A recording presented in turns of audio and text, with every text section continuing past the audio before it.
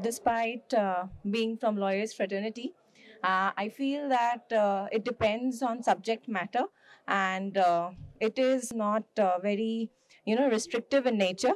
But then it depends subject to subject, and despite, as I said, being from lawyers fraternity, I feel that if it's a commercial contract, a technical person who's from not a legal background can define and decide the disputes better, and they can analyze the business and how to resolve it in a better manner. So I feel non-lawyers can be better mediators because they will have a listening ear and they'll be non-prejudicial towards any of the parties. International contracts, if they are there, whether international or domestic contracts, when there is a contract and there's a dispute arises between two or three parties, always a contract will have a dispute resolution clause or an arbitration clause which will mitigate the risks, or but if the dispute has to arise, it will arise. And if you the first thing being a part of contract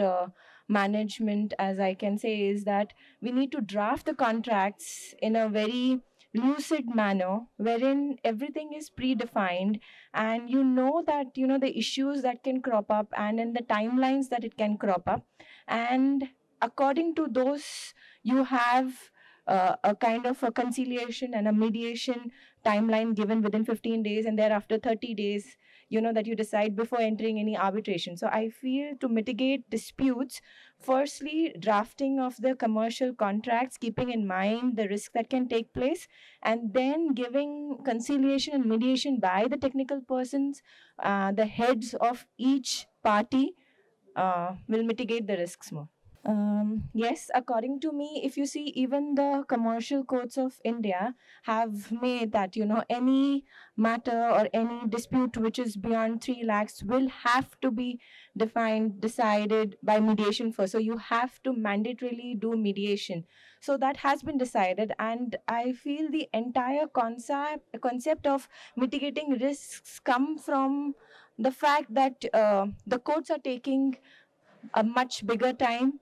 They are no more efficient in these kind of times wherein you have such short time to decide the disputes, and the courts are not giving that redressal in that limited period of time, and that's how you land up to arbitration. But then now you see the arbitrations are taking the same course as what litigation takes. So the entire gamut of getting into an alternative dispute resolution has withered away. And that's how now we are coming down to mediation, because we think that mediation can be faster, and it has come prior to arbitration because arbitration has become almost similar to litigation, following that same entire timelines and that increase in the time frame to decide the matter. So yes, mediation, and mediation by the technical persons of the parties before the lawyers can enter into is very important, and it should be made mandatory. So this was my first time at TIIDM, and it's really great that we are looking out to alternative disputes being there, and we are trying that we can institutionalize it.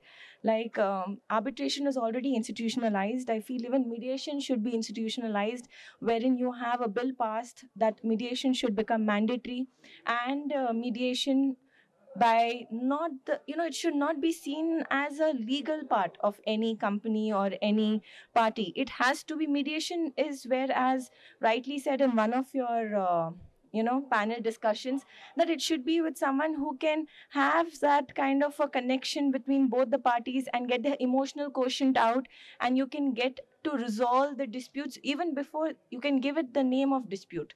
So it should not lead there. There's an issue, it can be resolved by way of mediation, and this is what TIIDM is putting forward to. And it's been a great experience, and wonderful to all the congratulations to put up such a good show by all the founders. It was a great show.